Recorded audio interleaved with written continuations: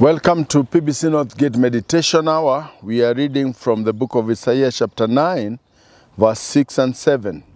For to us a child is given, and a child is born, and a son is given. The government will be on his shoulders.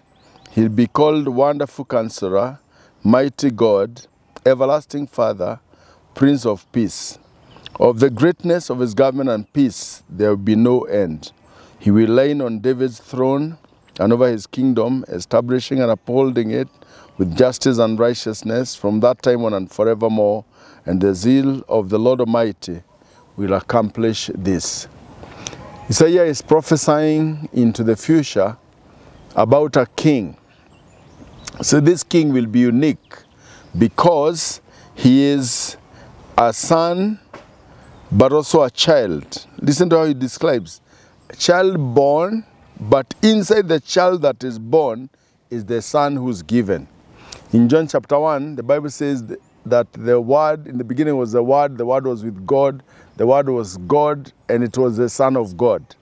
And he says in 12 that he gave men power to become the children of God, everyone who believed on him.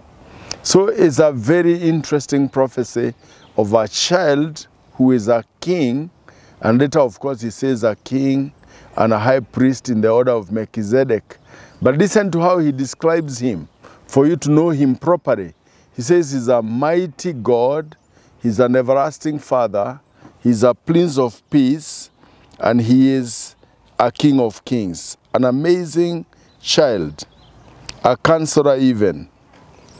And he says of the increase of his government and peace, there shall be no end. So no matter what men do, the advance of God's kingdom will continue on and on and on. In Habakkuk 2:14, he says one day in the future, the whole earth will be full of the glory of the Lord as the waters fill the earth. See, very interesting that this child who is to be born of virgin birth. And it's Isaiah again who prophesies that. And people found it not possible. I mean, you expect for there to be a man and a lady for a child to be born. But he said it's going to be a virgin birth. And in Galatians 4:4, he says, in the fullness of time, what Isaiah prophesied became a reality. Because the mother of Jesus, Mary, it is the Holy Spirit who came upon her for her to conceive. Remember, a wonderful counselor, mighty God, everlasting Father, Prince of Peace. Of the increase of his government and peace, there shall be no end. I pray in 2024 that the increase of his kingdom and peace in your heart shall have no end. May you go from glory to glory to glory and be everything God intended for you to be.